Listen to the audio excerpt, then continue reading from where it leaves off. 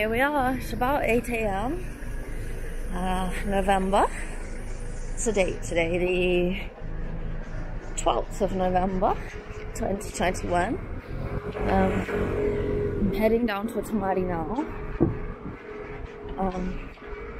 to have a look around the prominent karate locations in Tomari. So we're gonna go have a look at the new Nagamine Sensei stone next to the Matsumora Kosaku stone. We're gonna have a look at the cave, the Channan Cave or the Chinto Cave, whatever you want to call it.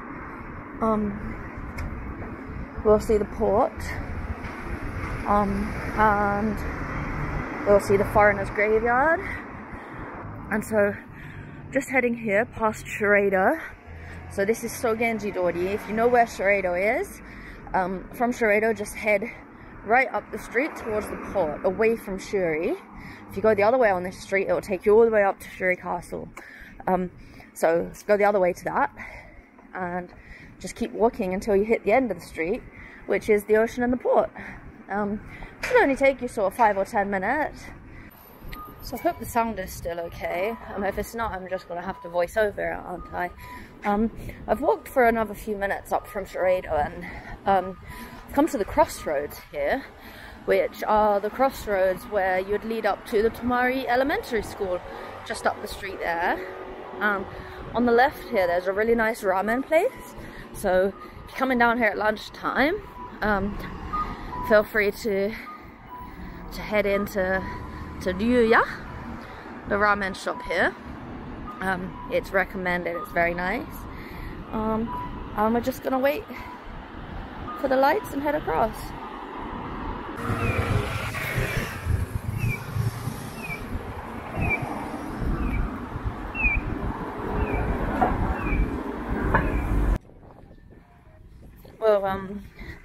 We'll grab a coffee when we get closer into Tomari. It would be cool to we can get one near the foreigners' graveyard maybe, and have a look at that. We've come up now. You can see that we're going past the petrol station and the Family Mart. Keep going till you hit the 58 and the big blue bridge that crosses over it. It's busy because it's 8:30 in the morning right now, and I guess everybody's going to work and to school and to all the different places.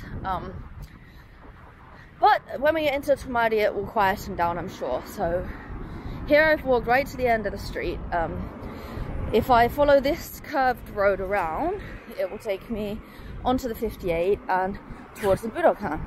I'm going to go straight across. We're going to head up these stairs here. You can see from here, you can see the big bridge. You can't because I didn't get high enough. Okay, you see from the top of the bridge, out over the port. We're looking down on the 58. You'll know you're in the right spot when you see the building with a big ribbon on it. And you can also see the 58 on the other side.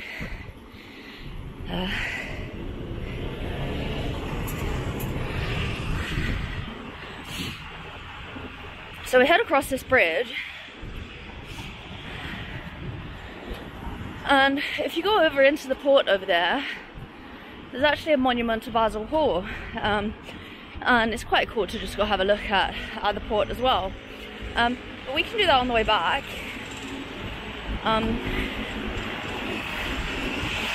We're gonna head down the stairs here. So you'll be coming down the stairs right in front of the blue ribbon building.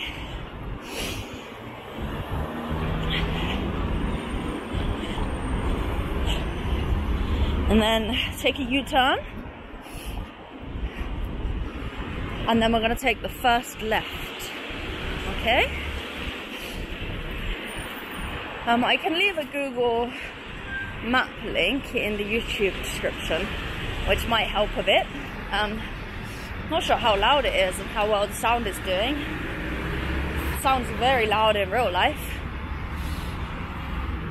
Alright, so I'm going to take this first left here.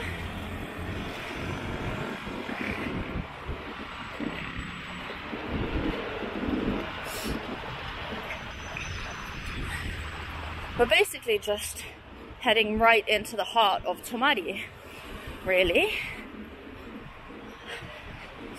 The first stop we're making is Nagamine Sensei's stone, the new memorial to Nagamine Shoshin Sensei that has been placed right next to the memorial to Matsumora Kosaku, and that's in Shinyashiki Park. I've been here a few times. It took me quite a long time initially to find it.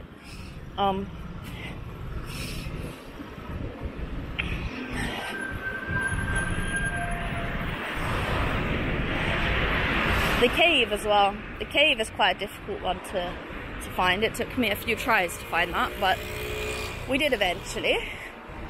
So you keep walking down the street until you get to the first zebra crossing, the first crossing, and opposite that, you can see through there, big boats. The big boat's getting ready to go out for the day. So instead of doing that, we're going to cross the street. Let's hope somebody stops so we can go across. You know, I don't think it's the law here to stop. Okay, this nice guy let us cross. So from there, we can take the first little road right up next to the crossing and go down it. So it would be going right from where we were just at. From the crossing, it's the first right. We got this little side street here. This is kind of like a shortcut, because I've been here a lot in the past couple of weeks. And then there's the first set of junctions here. It's not these ones. Walk past the first set of crossroads, keep going. It's the second set.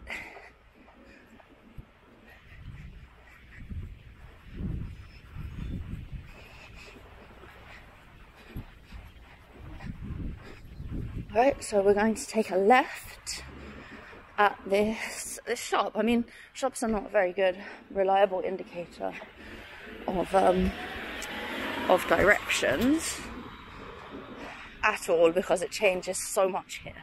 But take a left.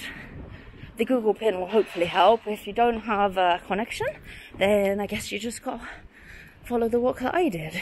And then it's right here on your left. This park here. Do you see? Right here, there's a big Gajimara tree, a beautiful big Gajimara tree. You would have seen in my video, maybe the opening ceremony video. This looks a bit familiar. There's a slide and a seesaw and a couple of springy animal things, and there's a cat. Hello. You're not friendly, are you? Huh? Are you friendly? What do you think? Oh, it is friendly. Hi. Or not. Nope, thought it was friendly, but it's not. Here we are, spin around, and we are at the Matsumora Kosaku monument and the very new Nagamine Shoshin Sensei monument. You can see the little shrine here that the monk did his ceremony at, which was really cool. And then here we have the Matsumora Kosaku monument, right here, looking a little bit old and weathered, I guess. And then right opposite, here we have the brand new Nagamine Shoshin Sensei one. Yeah, it's got English and it's got Japanese, and then on the side around there, around here, let's walk around. On the side around here, it's got the people who have Donated to it. Donated to help have the stone put here. It's very, very shiny and new, isn't it? And the cat's coming now. Why you come back? Huh? And I think it seems to be super scared of people. But yeah, here we are. Should we move on from here to our next location?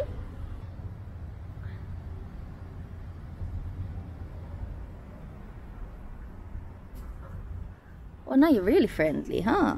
Hi. Hello. Are you somebody's pet? Hmm? Must be somebody's pet. He's very well looked after, very clean and very shiny. Don't have any food. What can you smell? Oh. Yep, so there we are. You've got the Nagamine Sensei and Matsumora stone and a free pet cat. Alright, we're gonna head out of the park here. I always wondered if I'm allergic to cats. I always get like snotty whenever I get near cats. Alright, well, let's move on. So we came out the park and we came left, okay? You gotta go left. And then we'll come back for coffee soon after we've seen the cave. So from here we're gonna head right up to the cave. Okay, so come out the park and go left and then go straight to the end. So we're gonna cross over these crossroads here and keep going straight.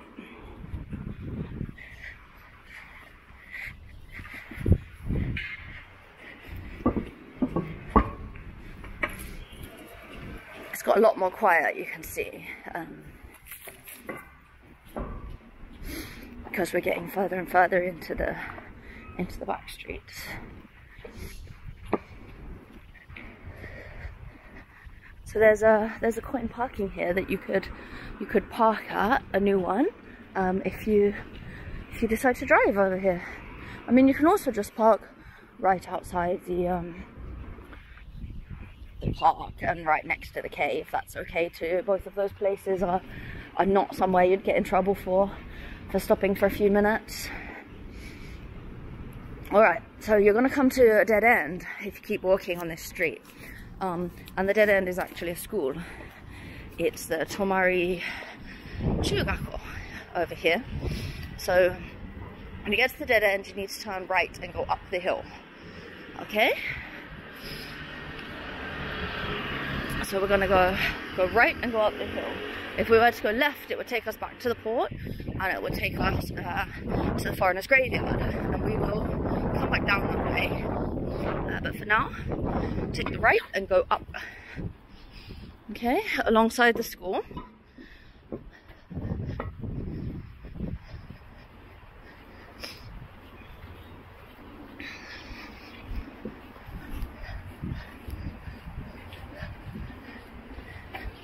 Okay.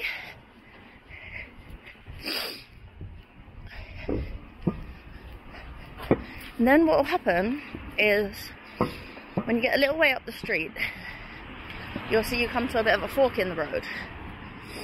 When you do that, don't go straight. Well, actually, it's kind of like a three-way situation here. You can go back down into Tomari there. You don't want to do that. If you were to go straight, you would head up there. Don't go straight, head up the left side of the fork, where you can see a Tomari, a Torii gate, not a Tomari gate, I've got Tomari in my head, where you can see a Torii gate, a red one, big red one. That's unlikely to move because it marks a temple.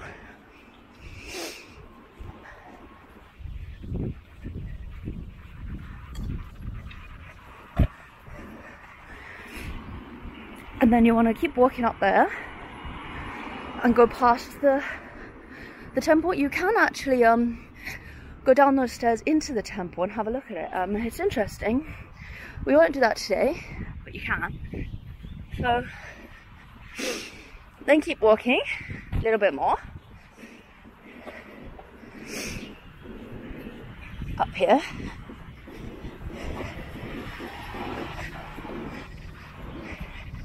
And then you'll start to see some graves, some traditional Okinawan style graves up here. You can see over there, there's a car park, a closed off one, but there's also some graves starting, some old ones, see? What you actually want to do is, when you see this sign here that says like no parking, no stopping, no entry, all of this, right opposite this sign and next to it, there's actually a little alleyway here into the graveyard. Do you see? In here. I spent a long time wandering around this graveyard looking for this cave. But it's actually quite difficult but easy when you know how, naturally, like everything is. So you walk down this little alleyway alongside the gate. Now, this gate never used to be here, but it's quite recently built, so it used to actually be easier to get to. Now it is.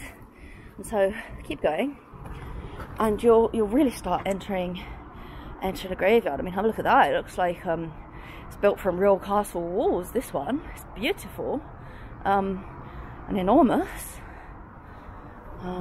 So you keep going right down here. Oh wow, this one's open. That's very, very rare.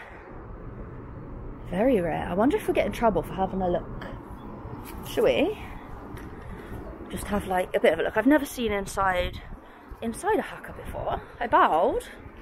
Bow again. I mean, I never seen what inside one of these looks like, and I'm not sure if many of you guys have either. Wow, that's quite cool, isn't it? There's actually, I hope the spirits don't come for me. There's actually like the urns. The urns are in here, and it's a kind of a cave kind of shape. And there's a couple more urns, but these ones look to be empty and open. At the back there's some really old Shisa statues. Maybe it's like a family heirloom or something.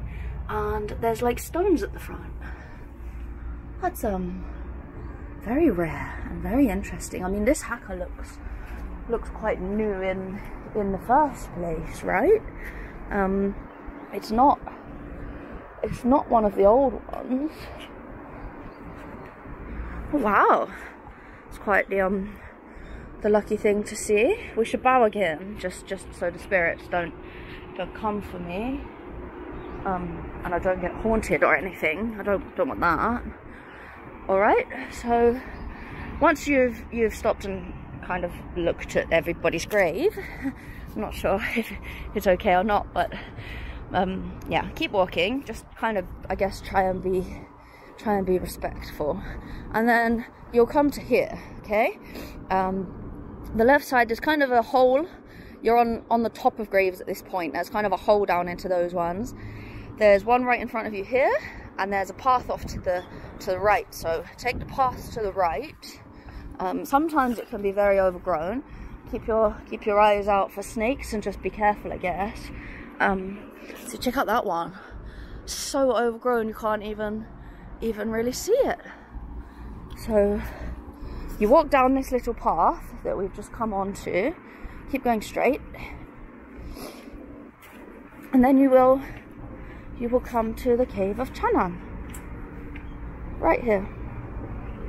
Be aware there's always lots of bugs. Sometimes there are ladies praying at this cave and at this shrine. I've been in here before. It's kind of got two kind of levels to it. If you go in, there's some interesting monuments on the inside. You like a few different shrines to different gods, I guess. So I guess we can have a look, shall we? doesn't look like there's sort of like a problem with going in there. There's nothing and no one I can see. You know, I don't like spiders, see, that's it's kind of my problem in life. I really don't like spiders. So you can see here there is a place where there's lots of ashes, so people have done lots of praying here. It actually looks like back there you can almost crawl way further back, so it makes you wonder kind of just how big this cave is. Up there, we went up there before. I can basically stand up at this point. You can get up there, but it doesn't really lead anywhere. There's another monument here, another place to pray where people have prayed, and then it's just kind of super rocky on the outside here. I mean, it could be livable. I think it probably was livable. Whether anybody did live in here or not is a complete another question, really. Story's debatable. I mean, you could live in there. It'd be a place for shelter for sure. So I don't know. It is possible. It is big enough, and there are places that you could potentially sleep and get cozy. Yeah, so I guess if it's the elements or in there, you'd go in there, but not sure. This is now seen as a cave and a sacred place for the fire god. This monument here is where you would pray to the fire god. The ones inside the cave, I'm not really sure who or what they're for, but there are usually some ladies here praying and that kind of thing. If you're adventurous or you're practicing for trail runs, like James and I were, that's the big bridge you could have seen from when we went over the big bridge back in Tomari. So we've got really close to it. You can actually climb down and over and through all of here, and it will take you directly basically to the fish market. I'll take you the easy way back today. We'll just head back the same way that we came. You can see another haka here, a really old one. There's nothing in that one really, but it's very interesting. I find the whole death and religious spiritual situation here. You can also go and just kind of explore a bit more. There's lots and lots of different places and different graves and different styles to have a look at in this graveyard. So just come back out the same way that you went in, really. I mean, it's really quite basically a straight path back out. You go back past the open grave and the magnificent one that's there, and that's the very old traditional shape of one too. These look to be quite old as well, actually. Maybe after the war though, these ones here. They're definitely not kind of modern day ones. Kind of built like terraced houses, aren't they, these ones? So, come back out from the graveyard and the cave. So far we've seen the Matsumora Kosaku monument, the new Nagamine Shoshin Sensei monument, the cave of Channan, and so head back down the hill, come back out the graveyard and head right, go down the hill, and we're going to walk down now and have a look at the foreigner graveyard, because that's always a bit interesting and it's very close to all of this stuff, so makes sense to head down there. So you basically just walk down the hill, past the shrine and past the gate, back basically until you hit the ocean, and you'll see the foreigner graveyard. Vending machines in case you need a drink. I think we're gonna get coffee from the family mart. And if you wanted to, you can head down into the shrine, take a look. New Year is coming up here soon, and next year is the year of the tiger. I'm not a tiger, I'm a monkey, but next year's year of the tiger, and everywhere's getting ready for New Year now.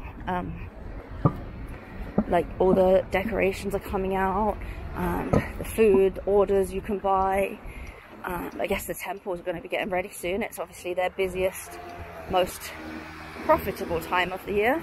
If you have a dojo, you should probably replace the blessings that you have in your kamidana, and each year you're supposed to take the old one back to the temple where they will burn it like God burn it, or spiritually burn it properly, I guess how they see it is properly, and then you get a new one, a new blessing for a new year, and I guess that's what you do every year if you can.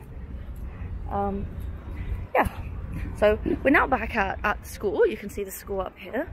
So I've just literally come straight down one road from when we came out of the graveyard and where the cave is. And it's taken what, sort of like 3 minutes or so. And it's right down there. Right down there is where the Matsumora Kosaku monument is. So we'll keep going straight. We haven't come this way yet, but it's simple, so don't worry. And you'll see this little white wall coming up here, and that is the International Cemetery. That's got a very rich and very interesting history to here. Here we are. It's the oldest graves are these ones over here. But now there's sort of like 200 and more graves in here. There's a monument to Commodore Perry as well. Let's go take a little bit of a look. And there's a really nice story as to how this cemetery came to be. Let's go in and have a look. Many of you probably already know and have already been here, but just in case you haven't, or in case you just kind of want to see it again, you have the International Cemetery. We can head in here. Just open the gate. Hold on. It's like a Miss Peregrine's Home for Peculiar Children, isn't it? This one. It's not. It's really not. But the gate is quite spectacular. All right. So here we are, and there's a beautiful description here. I'll read it for you. The burial ground was named the Oranda Cemetery, or Foreign Cemetery, and contains the tomb of 22 people from foreign countries, 6 Chinese from the Qing period, 10 Americans, 2 Englishmen, 1 Swede, 1 French, and 2 unidentified individuals. The earliest tombs, dating back from 1718 to 1785, are those of the Chinese who died while in Okinawa, were buried in this cemetery. The Americans included some of those who attended Commodore Perry's visits to the island between 1853 and 1854. The 2 Englishmen were Henry Amour, an English teacher at the prefectural middle school, who died in 1908, and William Hares, a sailor whose funeral was generously arranged by the villagers of Tomari. At present, there are about 300 tombs, most of which are Americans. This place is sacred to the memory of those lying buried here and bears witness to the history of Okinawa and its people's care for humanity. And this was put here in March 2000. So it's really beautiful, isn't it? And it is. Okinawa has this care for everybody, which I just really, really love. So there's the big monument right there to Commodore Perry. Up there. Oh, we're a bit wonky. And then you can walk over the path here and take a look at the cemetery.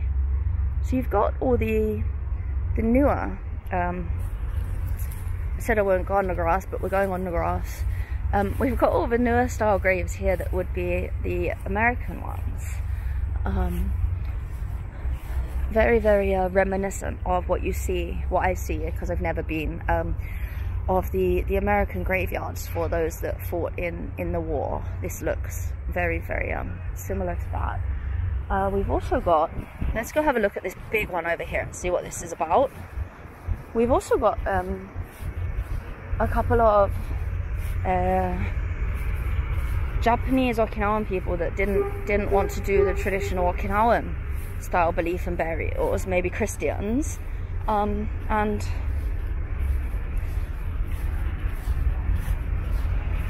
that's how they've ended up in this one. So this is enormous one. This is J.J. Doss, born in 1818 and died in 1843. Here, oh wow, how interesting. Here lies the body of Reverend Friar Matthew Adnet of the Paris Foreign Mission Society, apostolic missionary who died in the Rupias, 1st of July 1948. Thou art a priest forever. That's an enormous grave for one person, isn't it?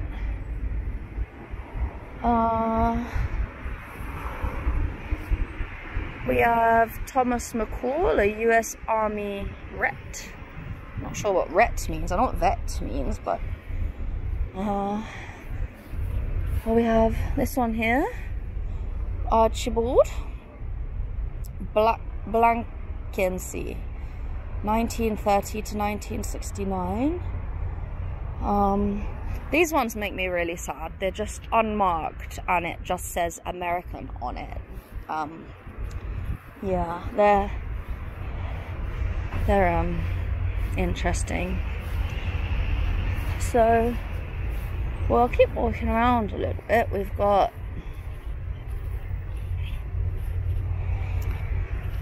Kiyoshi Takahashi, US Army, World War II.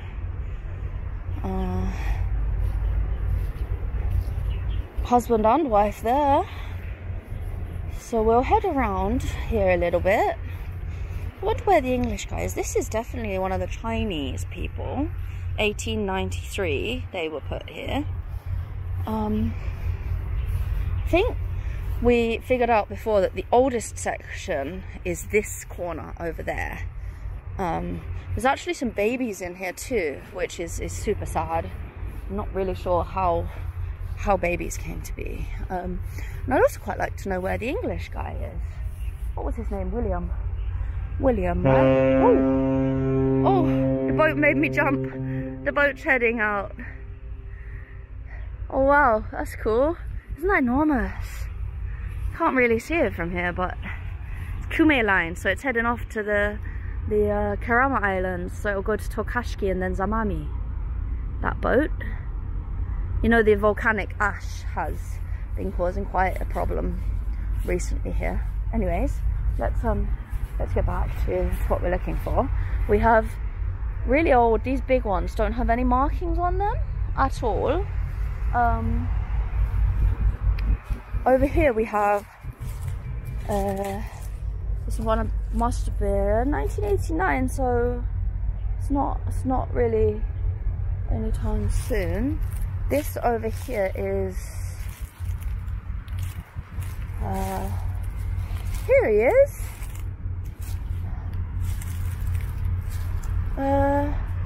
Amour, 1840 to 99. Henry Amour. What does that say? It's covered in like ivy kind of stuff. It says Henry Amour. Oh, I can't read that. 1840 to 1908. It just says H.E. Amour. So that's cool. There's a stone here. This cemetery was rebuilt on the 30th of June in 1955 by the city of Naha with the help given by the USCAR, USCA, I don't know how you say that, as it has been destroyed by the World War II. Have a look at that. That's kind of sad, isn't it? Who is this? This is 1934 to 1964. What does that say? Ew. It's a bit rude if I'd use my foot, isn't it? Loisteen Stepdeen. You'd almost not even see that this was here. Wow. Wang Qinmei, born in Shanghai, died in Naha. May she rest in peace. Wow. It's really quite the place to come and have a look. You could spend a long time walking around here and having a look at this, couldn't you? I don't remember who the other Englishman was. Wow.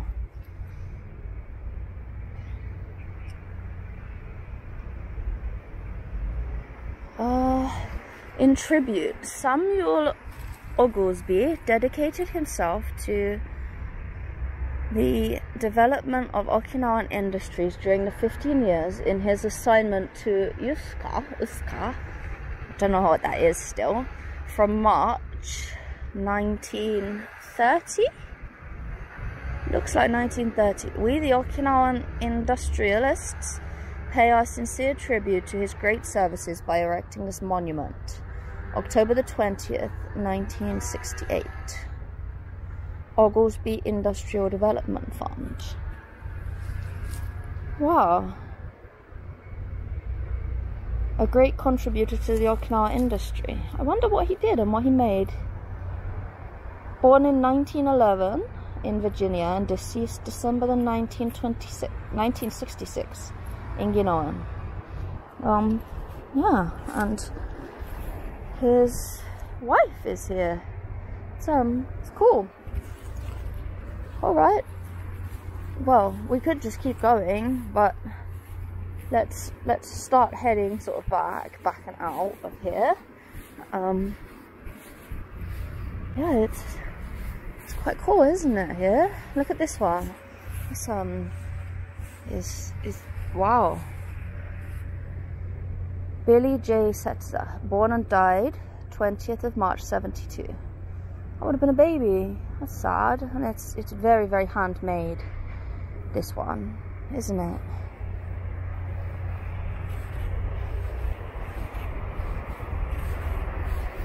Wow. Alright, so we're going to head now back towards and through the port, I guess. You know, just down the street, down there, is where they store the Hari boats for the big festivals that they do.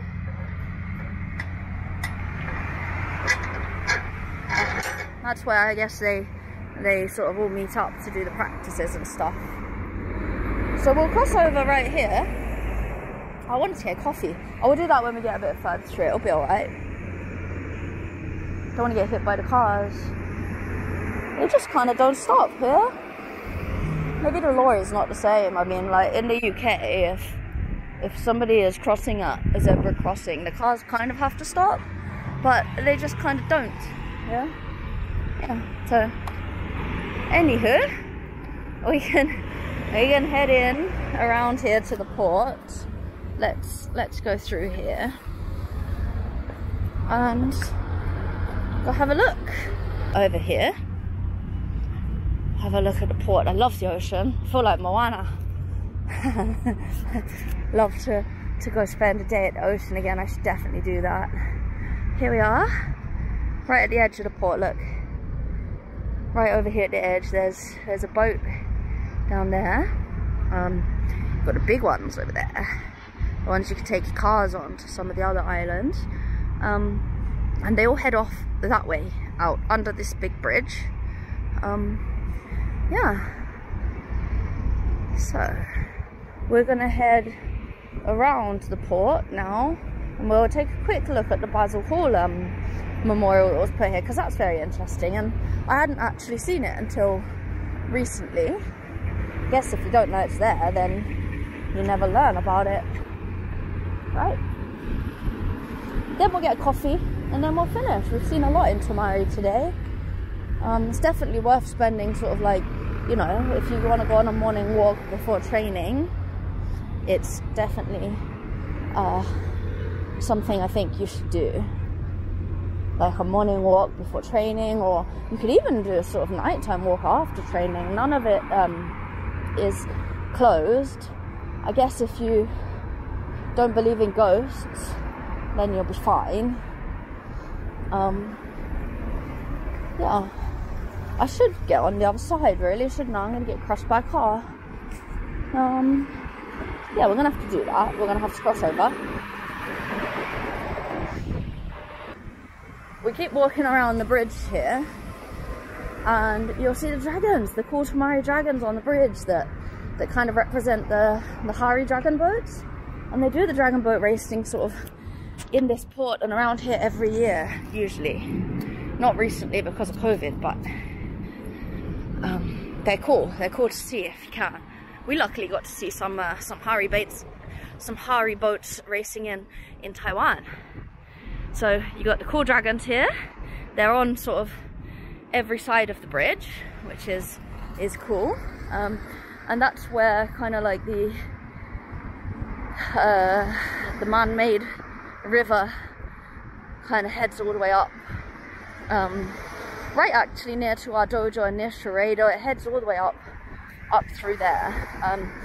I guess it stops flooding. Really, it catches all the rainwater and sends it out to the ocean. Not exactly sure. I mean, I guess they had to leave, couldn't landfill everything. So over there you got some boats heading out, and we've come around to near where the big one is. This big one here.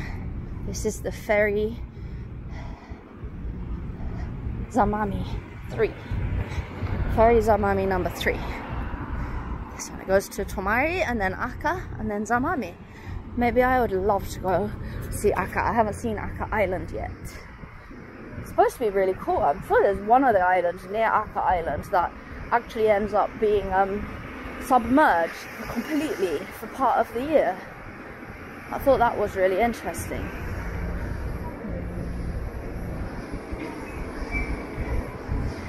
Okay, so you get right here next to where the boats are, and just right over here there is a new monument that they put actually in 2016, I think it was. So quite newer than when I got here anyway. To Basil Hall, which is really interesting. It says Captain Basil Hall, 1788 to 1844, of the Royal Navy, with the sloop Lyra under his command, along with the flagship Alceste and their crews, called at Naha and Tomari in the fall of 1816. They were on an official mission to convey British delegates to China. While on the island of Okinawa, known then as the Great Ryukyu, their crews enjoyed a cordial exchange of their friendship with the islanders for more than 40 days.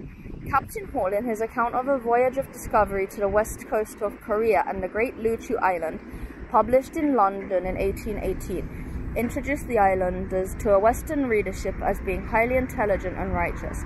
On their return voyage, Captain Hall met with Napoleon and then confined to the island of St. Helena. When Hall told Napoleon that the Ryukyu Islands were a kingdom without arms, Napoleon was astounded and openly incredulous. That episode is widely known among the islanders. We, the Okinawan people, cherish the memories of friendship with early Western visitors to our island and feel proud of our national heritage, inspired by these memories and wishes that they be handed down to posterity. We erect this monument, bicentennial, celebrating Captain Hall's momentous voyage, December 2016. So this, I believe, when I came here with James, was a little bit debatable, because he said that there's lots of guns that were being made here. Obviously, he probably just didn't get to see it. And I mean, Basil Hall might have left a good impression, but we know that Commodore Perry, when he arrived in 1850s and 60s, really maybe didn't leave such great mark on the island. So from here you can head over and into the port, and there's a hotel actually right there. So I guess I'm just gonna kind of start heading back towards home and grab a coffee now.